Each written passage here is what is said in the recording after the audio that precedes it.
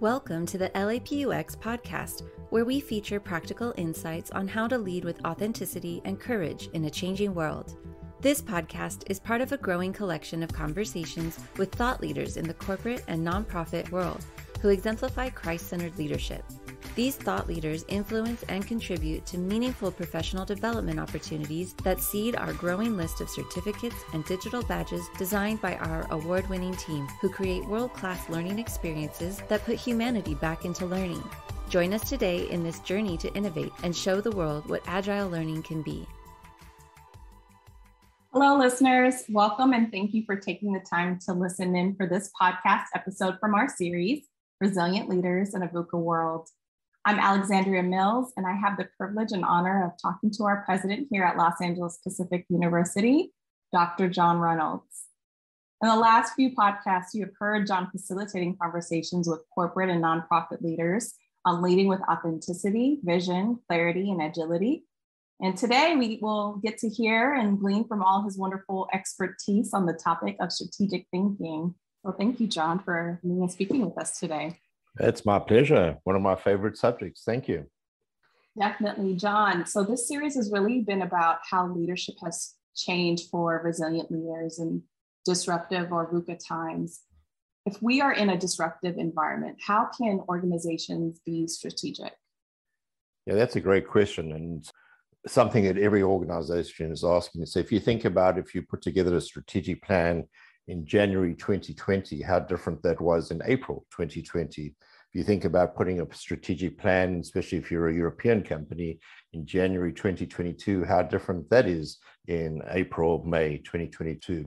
So many organizations are saying, why be strategic? And I think it gets down to what your definition of a strategy is. And it's one of these words that's been used more, we have a strategic future for the organization, or strategic that I get a gallon of milk this evening, otherwise I won't have my tea. And so strategy has become kind of this very loose word. And I think, let me give you three options. I think strategic is when you actually look at your own context in a much larger context, organization within the context of work.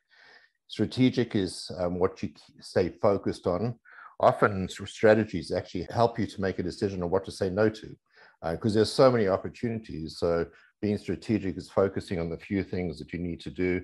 And I think strategic, certainly over the last 4 or 5 years, has been when to adapt, when to be agile, and when to change. And so I think if we take the definition of strategy being staying in the big context, staying focused, and being intentionally agile, it's still relevant to be strategic. All right, you can do that in any situation. I think we need to be strategic as leaders. And then we need to be strategic as organizations. And that's much more complicated because you need to create a culture, what it means to be focused and to stay in the big context. So I think it's as important as it's ever been. So as leaders in organizations, we're more familiar with the term strategic planning. Is there a difference from strategic thinking? And if so, how so? Strategic plan's been around since the 90s, late 80s as a formal process in most organizations. But it really has been an event. So if you think about strategic planners, the organizations once every 3, 5, 10 years, depending on the organization, there's a retreat for all the senior leaders in the organization. They go off to a nice place in Hawaii or something, spend 3 days, bring the tablet off the mountain, and this is what we're going to do for the next 3 years. Everybody puts it into a nice binder. There's a huge celebration, saying this is our strategic plan. Everybody takes the binder and they put it on the shelf. And so we have strategic plans on the shelf, or commonly called spots. And nobody looks at it again until the next 3 years. And so what the key, though, is that it's an event. You do it and then nothing happens, and then you do it and nothing happens.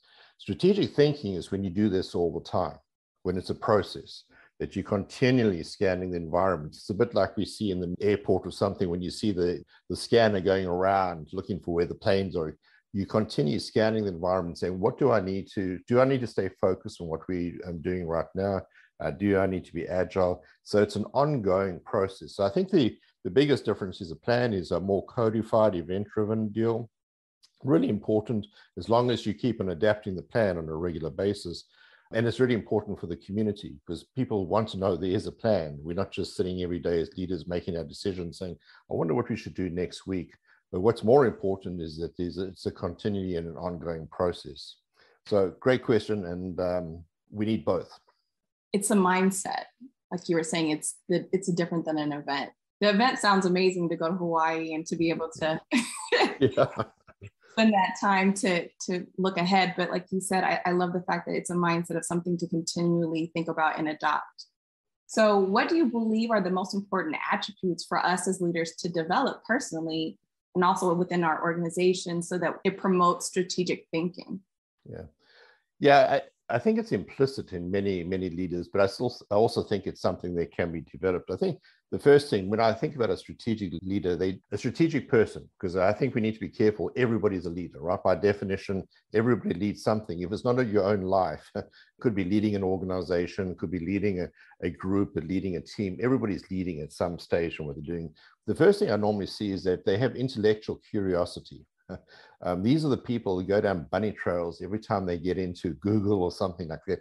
They just want to know more, right? And so if somebody says something, they're busy on the side, they're trying to work out, what can I find out about this? There's just a curiosity that they have that it's a passion. It's just something that's natural to them. I think they also, at the same time, they know how to balance being curious and discovering new stuff by being focused. They know what the end result is. And so they always come back to it saying, how does this relate to what I want to do? Or does it change something? And so they have this balance. I think a third attribute or characteristic would be that they're agile. They're not afraid to change direction if they think there's good evidence to make it happen and it helps them achieve the goal they want to achieve. They're agile in making that happen. I also find that they're really good in thinking through future scenarios. A strategic thinker is always saying there's not only one way to see this end. There are a couple of scenarios. And what I'll do is, while I'm discovering with my intellectual curiosity new information, some of these scenarios will become more definitive than others. And so that will actually kind of put them to the front of the list versus the back of the list. So there's certainly a scenario thinking. They tend to be externally focused. They know what they need to do internally. At the same time, they're always looking outside for new ideas. And when I think of all the strategic thinkers, leaders in the world, generally they had really great ideas that have come from even outside the industry because they're busy reading about other things. And so they bring that to it. Very open to change. They always want to learn. And I'd say probably, the list could go on and on, but the last one that I can think of as common attribute is they have what I call a nice way of questioning the status quo. And they challenge the status quo, and which no leader likes to have anybody challenge them. But at least we'll put into fancy terms and we'll call it constructive discovery. They want to discover how to actually change things through in a constructive way. And really, there's no malice in what they're doing. They're just saying the status quo is not always acceptable. Let's see how we can get into the next era. And again, the strategic thinkers, they're balancing it because they're looking outside, they've been discovering, they're learning. So it's not just like, I just want to upset somebody today. There's logic to what they want to do. So there's lots of attributes, but I'd say those are probably the key ones that I would see in most strategic thinkers. Like you said, as a leader, we can all have these attributes. It's not something that the president or CEO has. It's something that we can all cultivate at every level of the organization. And you can benefit your own department or your own area of influence by having these attributes. Yeah, absolutely. Yeah, there's no degrees in strategic thinking, right? You can't go in, or there's no training or certifications or diplomas. So I think the challenge to us is actually, how do we make it a natural part of what we're doing? And for some of us who are more systematic and more INTJ, this is how it's got to be. How do we make that happen? So I'm a very systematic person, but what I intentionally do is I have reading time every week where I read The Economist, I read the HBR, and I read other magazines, and I start to look for trends and say, oh, that's interesting. Next week, you see it coming back up again. Okay, so I'm starting to see something externally that might influence us internally in how we think and how we do it. So it is something that can be developed, and some people are more natural than others, but there's nothing to stop anybody from being curious, learning, and moving on. Yes. So I know you talked about some of the resources and some of the things that you do personally. Would you have any step-by-step plans for leaders to help cultivate it even more within themselves? Anytime strategic thinkers, strategic planners, strategic leaders I think we forget sometimes that strategy is the how we get to a goal, right? It's not the goal. The goal is not the strategy. And I think for strategic thinking, clarity about what the goal is the key. So as important as all the strategies are to achieve the goal, so clarity on the goal, because that then starts to focus your thinking on, I can think of a lot of things. I can be intellectually curious about a lot of things, but the things I want to focus on is what is going to get us to that particular goal that we have as an organization or as a person. So clear goals for you as a leader, for you as an organization, clear context. What context are we living in? What is going to impact us being successful in achieving the goals or our strategies and making that happen and doing that on a continual basis?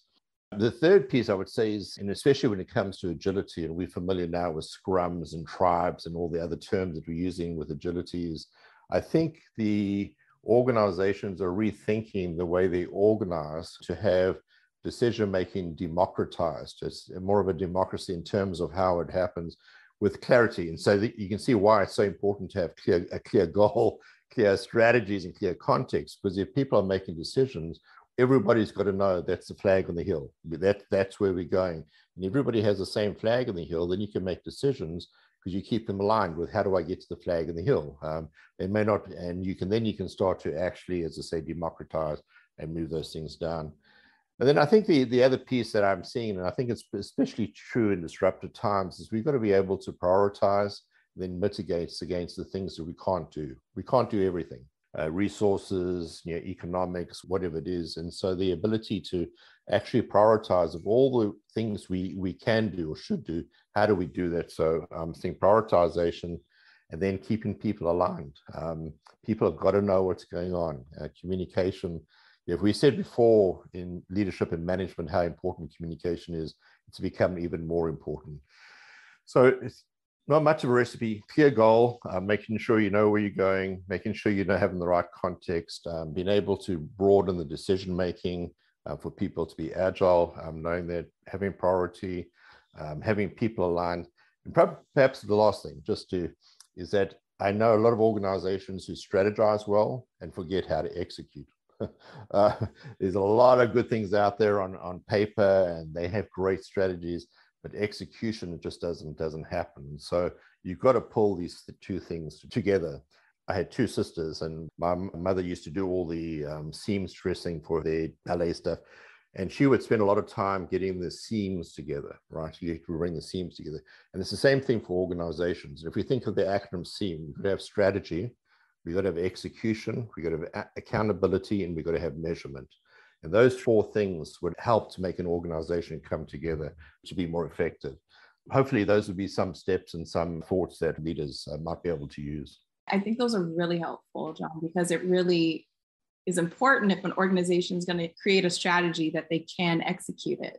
Yeah, absolutely. And then be able to change it. I think that's the other part, the courage. We haven't spoken about it, but the courage to change it, because often we get so enamored with our great strategy and how we're going to do it.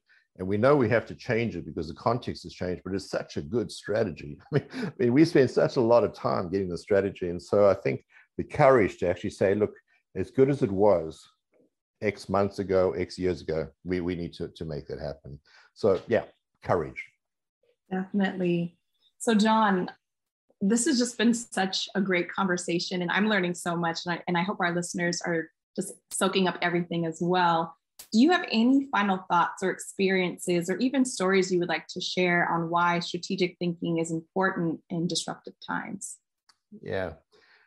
One of my favorite books is by an author called Ram Charan. He's written several books, but the one I'm thinking of is The Attacker's Advantage. And he starts his first chapter saying, the leader's role is planning for uncertainty. And you think about that, well, how do you plan for uncertainty? And he says, the problem is you don't know what's around the corner. And the world is always something around the corner. And we've really experienced that in the last 5 years, many times over the last decade, but certainly in the last 5 years, we've experienced that. And so I think one of the responses to uncertainty is actually to think strategically, saying, okay, what is the context? How do I stay focused? What's important in terms of what I'm doing? So I think it's actually a framework and a tool that can be used for any leader, anytime, in any organization.